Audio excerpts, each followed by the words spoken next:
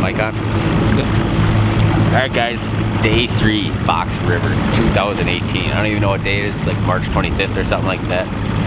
About 8:30 in the morning, something like that. Caught a pile of fish yesterday. Bite's been pretty good. Sounds like guys are trolling and getting them. Guys are casting and catching them.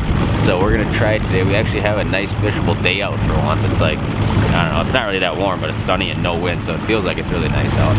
So we're just gonna stay on the hunt for that big bite and see what happens. Well guys, we are hooked up. This is fish number, what is this, number 4? Yeah. Number 4 of the day.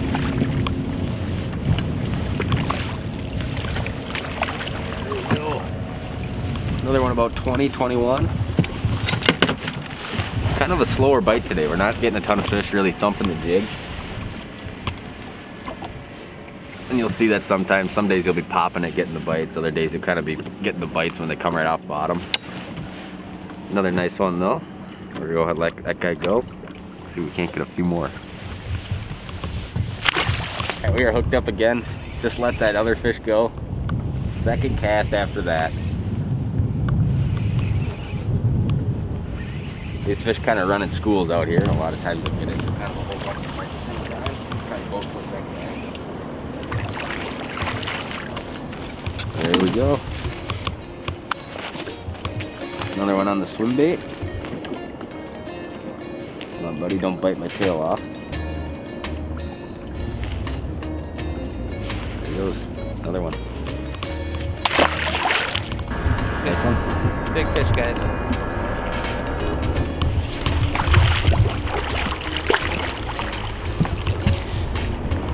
Nice little chunky one. I'm gonna put her back. There he goes.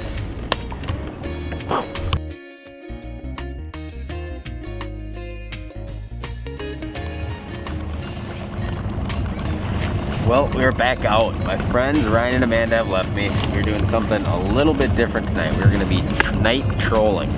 Water temps are 40, slowing way down. I got a couple of husky jerks out and a flicker shad. We're gonna crawl around real slow up shallow tonight and hopefully get a couple of big bites. This is a great technique to get some of these bigger bites and cover a lot of these bigger shallow water flats. So we'll give it a try, see what happens. Not the ones we are trolling for. Right kind, wrong size.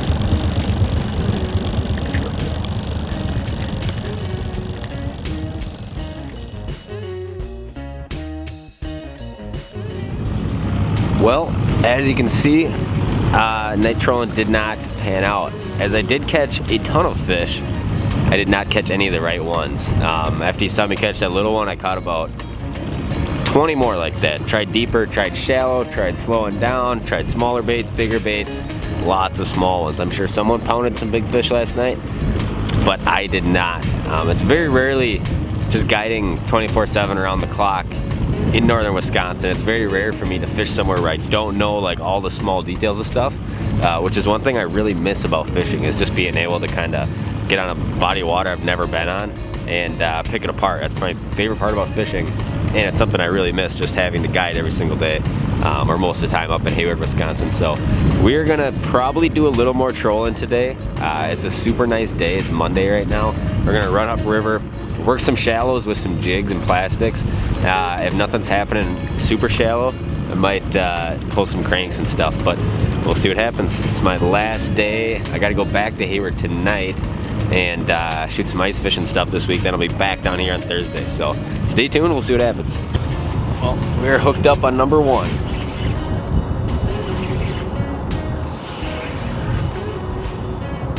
I don't think it's a real big one, but it doesn't feel too bad.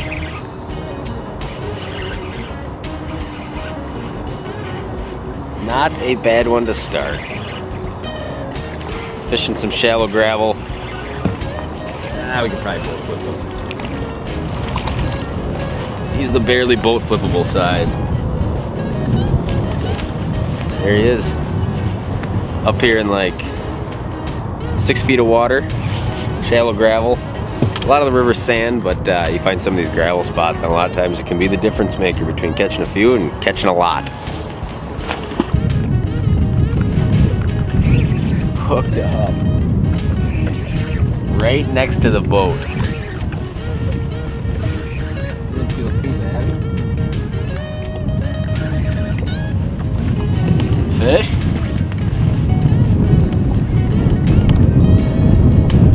Got him.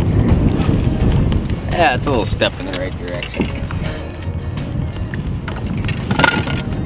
Been kind of a slower bite today, but we're still getting plenty of them. I don't know how many I've caught. This is probably about a 20-inch fish. That's definitely going the right way. Real scattered out here. Pretty calm today. Water is just all the same temperature pretty much everywhere. We'll take it though. We'll get him back and see if we can't grab a few more. All right, one thing we haven't talked about yet is rod and reel setup. It's really pretty simple. If you follow me on Facebook, if you don't, you definitely should. But if you do, I've been fishing St. Croix rods for a long time, and there's some rods, well, the reason St. Croix rods is what it is, they obviously make great rods, but they make them at a ton of different price points. So whether you're looking for a $100 stick all the way up to a $600 rod, you can find it with St. Croix. You can fish bass, everything under the sun, from freshwater to saltwater. That's kind of what makes St. Croix so unique in my opinion. The other thing is customer service is absolutely unreal. I live about an hour away from Park Falls, which is where they're made. And you go up there with your brokens, get them swapped out right in the store, and you walk out with new rods. But one of my favorite multi-species jig rods, it's actually a Mojo Bass. It's one of their bass lineups. This is a 6'9". I think the ones this year might be a 6'10", or they might be a 6'9". I'm not really sure on that. They're 6'9". This is like their drop shot model. It's a medium light, extra fast action. I'll use this for almost all of my jigging wrap applications, or jigging wrap applications, and light jig applications, from 1/8 to 1/4. I'll even fish a 3/8 on here if I'm not in real heavy cover. If I'm ripping like a real big jig through heavy weeds, then I'll go up to the next a little bit heavier weight. But that 6'9" is an absolutely unbelievable stick for the money. It's like a $160 rod, I believe, and it fishes like a much more expensive rod. They redid these rods, I believe, 2 years ago, and so if you fished a Mojo Bass maybe like 5, 6, 7 years ago, and you thought it was a decent rod, but maybe not what you're looking for, they've redone these rods, and they're an unbelievable stick. Although they're a bass lineup, I use this rod for almost all my walleye application jigging stuff.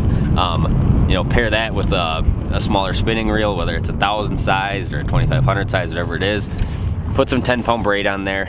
Tie on this is dirty water out here, so we're not really too concerned about the fish seeing it, but if you do snag up, I always tie on a couple of feet of a lead with a uni knot, either 10-pound, 12-pound, whatever it is, fluorocarbon, and you're good to go for almost any jigging application, pretty much anywhere on the planet for walleye fishing.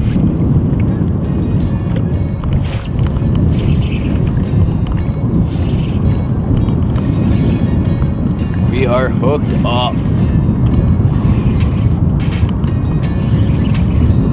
Feel too bad.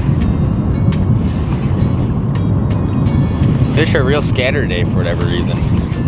Done a whole bunch of side imaging and just pulled up on this school. Not a bad one. Yo. Well, I don't know if that's the last one I'll catch today, but I do have to unfortunately go home pretty soon. Get him out of here. And I truly hope you guys have enjoyed watching some of the start of the Green Bay walleye fishing here. Get him out. There we go. There's another decent one. I'll get him back.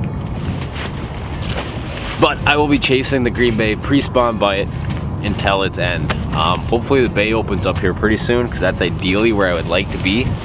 But if we got to fish the Fox for another couple weeks, it is what it is. I'll be actually back here on Thursday night.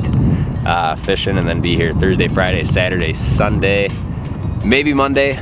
Hopefully, like I said, hopefully we get some water moving around. We need some rain, need some warm weather to really get things all fired up, I think. But yeah, truly hope you guys have enjoyed watching some of the first open water fishing I have done the entire season. I'm gonna go back to Hayward tonight and maybe shoot some stuff on the ice this week, who knows. Thanks for watching, guys. If you guys have not already, please stay tuned for more. Follow Tom Boley Fishing on Facebook, Instagram, Snapchat. Tom Boley on YouTube, and I'll see you guys tomorrow.